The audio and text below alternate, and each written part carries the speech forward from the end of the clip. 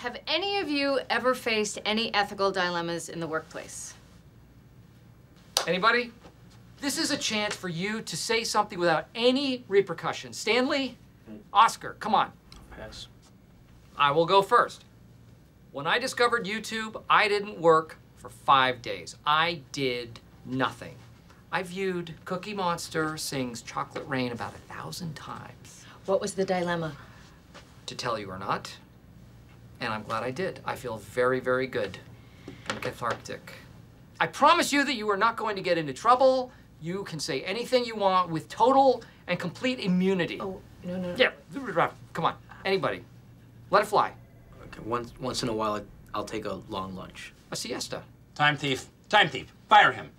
Dwight, you've really never stolen any company time? Never. You are a thief of joy. I have never missed a day because of sickness. I have had intestinal flu, scabies, lice, pink eye, mono, the pox. I still come in. Anybody else? Yeah. Sometimes I download pirated music onto my work computer. Who hasn't? Good. Good. What else? No, I'd like to hear more about that. Well, remember when Andy had his engagement brunch? Several of us got together to come up with excuses why we couldn't make it. What? Who else, Phyllis? I don't want to say. Yeah, 'cause no one came. And I threw a deli platter in the pool. I once reported Oscar to the INS. Turns out he's clean, but I'm glad I did it. Well, let's keep this party moving on. I've done some things I'm not proud of. Committed some atrocities in Vietnam 2 years ago. Princess Cruise Lines. Ryan. Oh, but you mean other than embezzling? Fraud, Jim.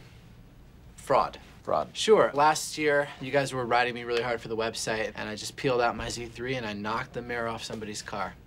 I never said a thing. Wait. What? I'll go. Have you guys ever met Bruce Myers, the Scranton rep for Hammermill? Bruce! Well, for the past 6 years, I've been sleeping with him in exchange for discounts on our supplies and Outback Steakhouse gift certificates. Jackpot. Meredith, that is serious. I mean, not only is that a conflict of interest, but there's also an exchange of goods. Exchange of steak. Have you ever had sirloin steak, honey? That's crazy. That's crazy talk. Meredith.